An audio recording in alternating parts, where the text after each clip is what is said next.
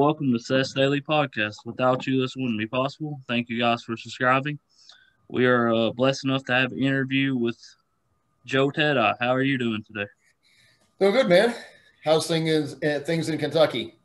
Doing good, man. It's great. Awesome. So let's talk about your book that you did.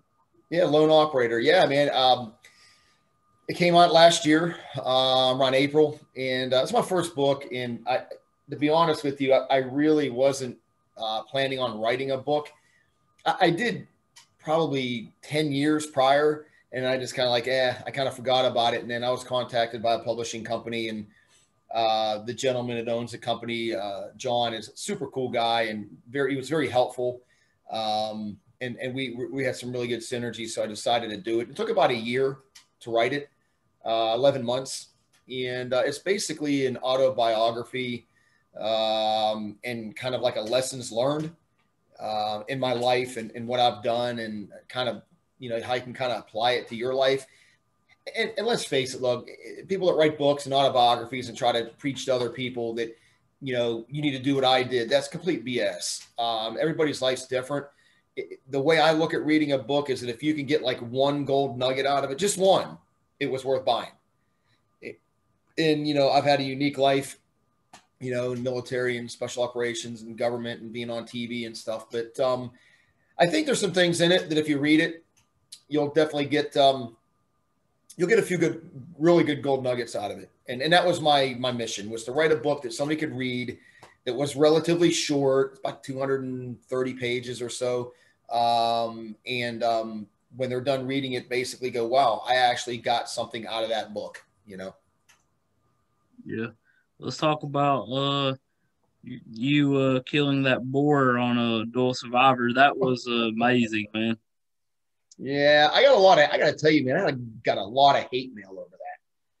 I actually had a few death threats, believe it or not, from people that, animal rights type people, and just, I don't know, just saying it was barbaric. And when in fact, if you watch the video, the thing was dead in about 8 seconds, and I've got friends that hunt with bows and rifles, and they shoot a deer and the thing runs off, and, this thing was killed instantly. I dropped it with the spear, and then I finally finished it off with my knife, but it was very quick. If you look at it, it happened in seconds. But it was probably one of the, one of the highlights of my shooting on Dual Survival. What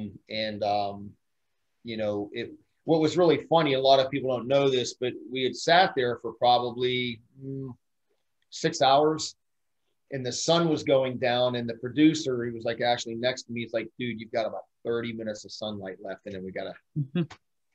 And then, I don't know, maybe 10 minutes later, you could start hearing this thing, making it sound and coming down. And you can actually smell them. Boar have a really strong smell to them. I'm not sure why, but you can smell them. And so we got very, very lucky. Got real lucky. Didn't it make the top 10 list on Discovery's kills? Yeah, it was actually number one. They had the top 10, and they had all kinds of other, hunts from Dave Canterbury and Cody Lundeen and myself and other people. And they started at number 10 and went to number 1. And it was funny because I was watching it and I'm like, wow, I guess I didn't make the cut. And then it was number 1. And it was pretty big. I was told that they had to edit the actual kill scene down so much for people to watch, because it was pretty bad. They edited out a lot of stuff that happened, but you remember kids are watching, and you have to have some restraint when you're doing kill scenes like that and hunting scenes. So Discovery did a very good job at editing it and making it a little more palatable. Yeah, what was you thinking whenever they sent you out to first meet and you had to find Matt? What was you thinking when they had you on the boat? Yeah, so that was in Panama, and they had brought Matt out there prior to me. And I don't know how long he was out there, for a while. I think 3 weeks. I watched the episode last night. Yeah, he was out there for a while, and my job was to come in. They gave me a map of like his last known position, kind of, and they dropped me off on a boat, and I kind of I went in. I was using the map, got on this hilltop, and started just basically train associating. But then I picked up this trail. I found out where he got an animal. I found his big old gut pile. And then I saw some spoor on the ground and which way he was going. So I kind of just headed in that direction. And I ended up, basically seeing him sitting up on this hill. And he was up there. He had a hooch. He had a really nice shelter set up. And it looked like it was for long term. But Matt was a pleasure to work with. He's a very humble guy and extreme. I mean, he's forgotten more about survival stuff that I'll ever know. But you got to remember, I wasn't brought onto the show to be that survival guy. They already had one. Matt was him. I was a spec ops guy. To me, if you're out there rubbing sticks together and trying to make a fire, to me, that's just foolish. Why wouldn't you have a lighter or a ferrosodium rod or a match, something? And that's what people don't understand is it's survival in a situation like that is all about preparedness. But unfortunately on the show, they didn't set us up for preparedness. They gave us some things, but they wanted us to show how you could survive with a minimal amount of stuff. And it sucks. I mean, I'm going to tell you right now, it sucks. That's not what you want to do. You don't want to be going somewhere getting on your ATV and going for a 2-hour drive out in the middle of the boonies when you've been driving 20 miles an hour. And then, 2 hours later, your ATV conks out. Now you got a 40-mile walk back. You're spending the night in the woods for sure, if not 2,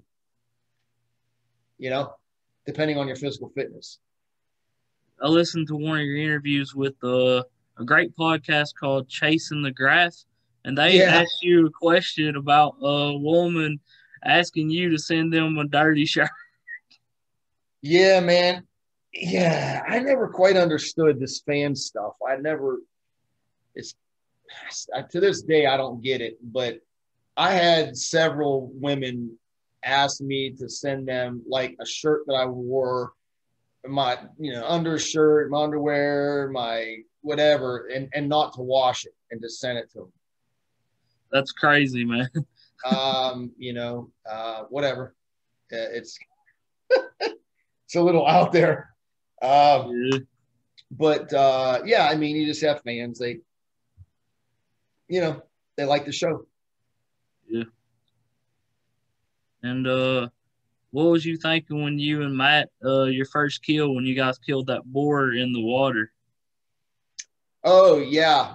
That was on one of the islands. I think it was in Exuma or Bahamas or something.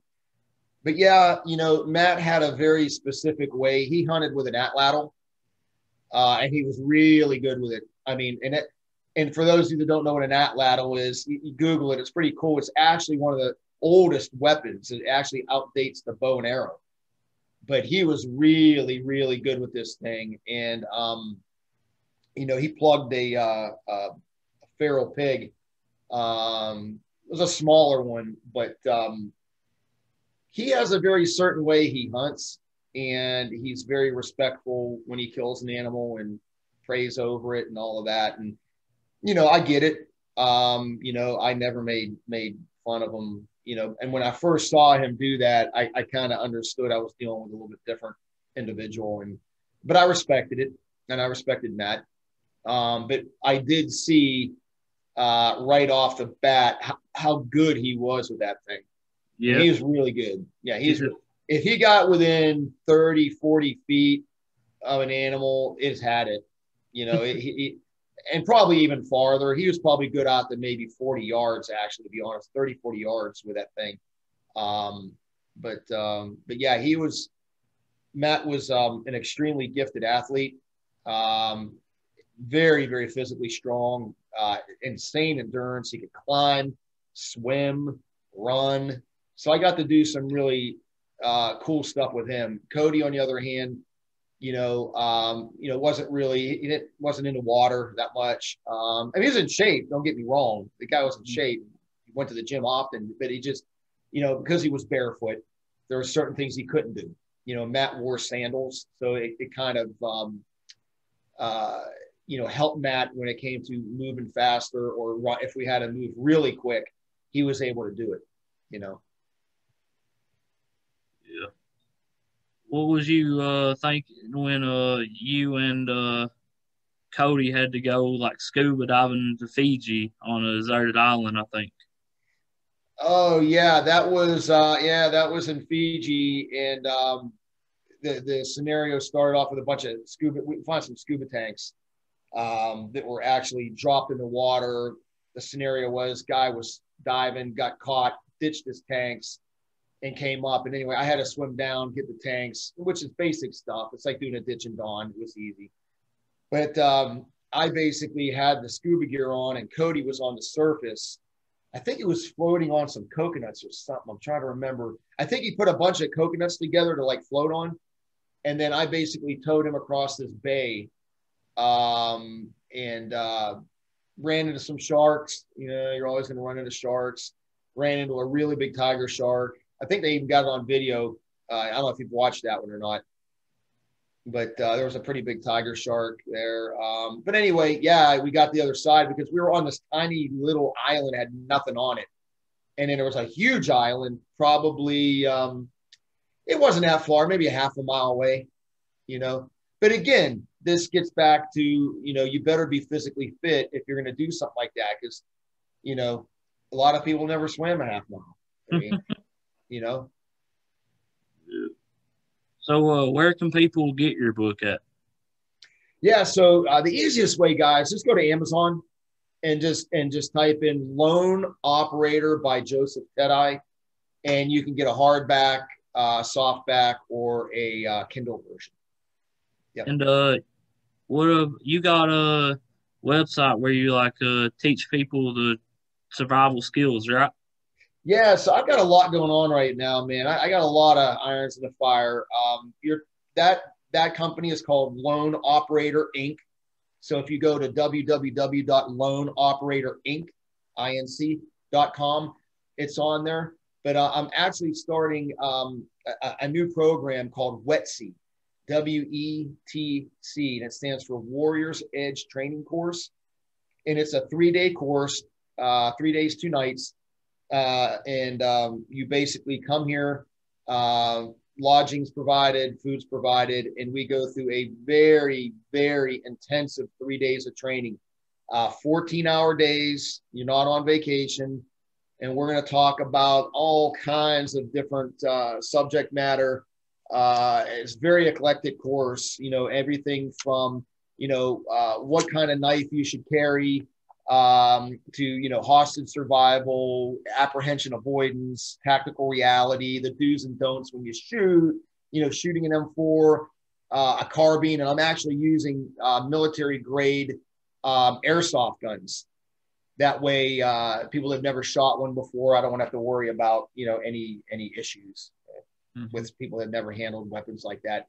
Understanding the color code of awareness and the OODA loop and training scars and Kimskin.